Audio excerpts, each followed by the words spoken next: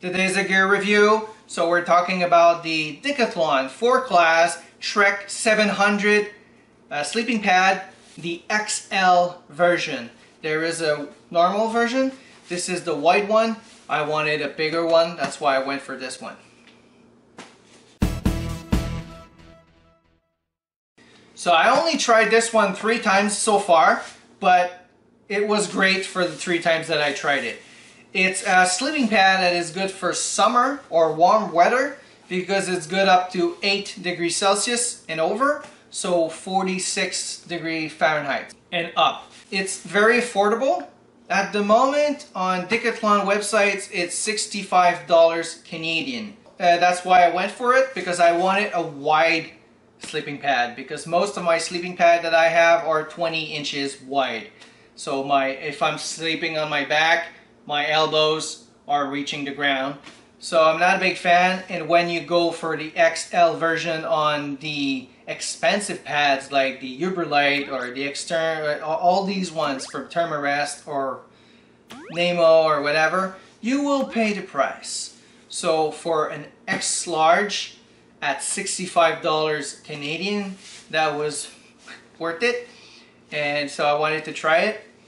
So it is a bit bulky. If you want to keep it in the bag, I don't use the bags. I usually fold it and put it as a back panel in the back of my bag, or I will just fold it at the bottom and just, I don't kind of roll them anymore.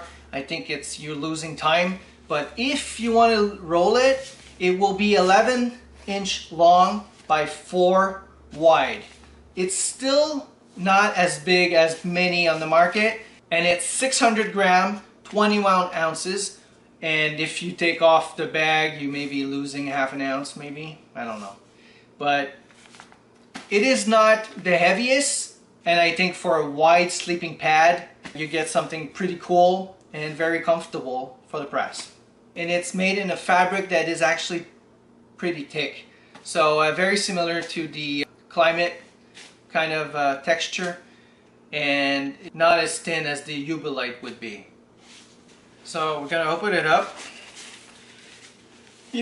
Actually it's not one that is very hard to put back into the bag. I found that it's pretty easy, but I don't use it much. Like I said, I'm not a big kind of roll in and packing.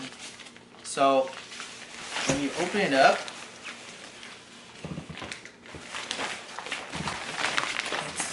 you have 2 colors. You have the gray on the back and you have the yellow in the front.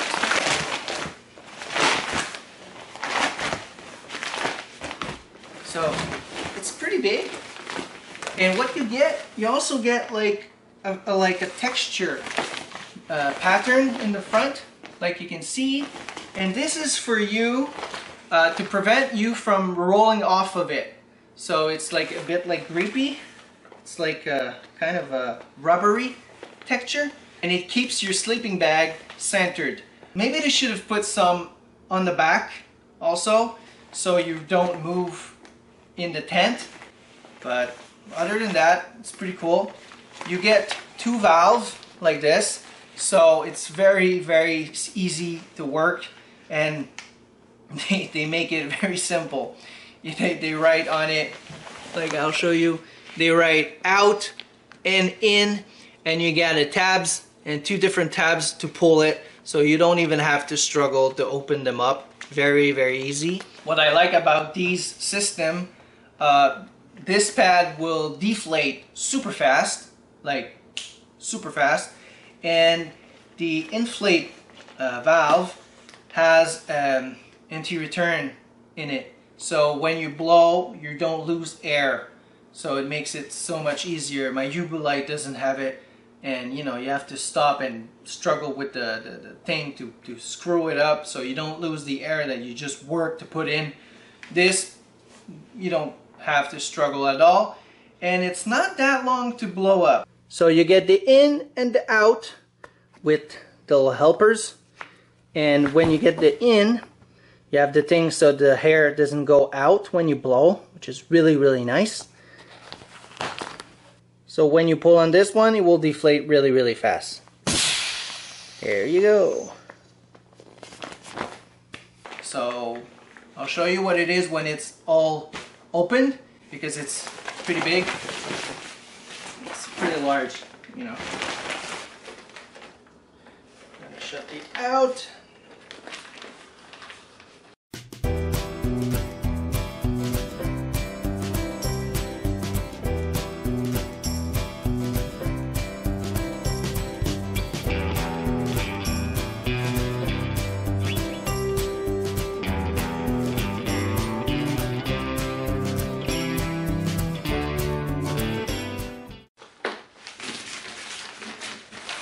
Also, this pad, because it can be shaped like a banana, it's a good pad for hammock camping because it will fit and, you know, be around you more than a flat mat. So this would be very interesting, and it's like you see, it's pretty big. Well, I'm not that big, but I'm 5'8", and you can see it's way bigger than me. Way more than I need, actually. I have wide shoulders. My elbows are not touching the ground when I'm laying like this. So I'm not feeling the ground, which is pretty nice, because most I am. Like I'm going like this. This one I don't touch. And it's very comfortable. I don't have any issues with it. And I fit in every ways. You don't feel the ground.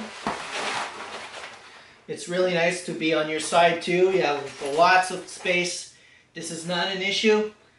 So it is a comfortable pad, and it's big enough. So for a 23 inches wide pad at 65 bucks, I think that's a deal.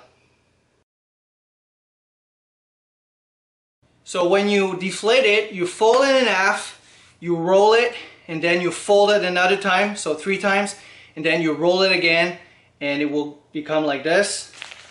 Very simple roll. And you take the bag and you will slide it in.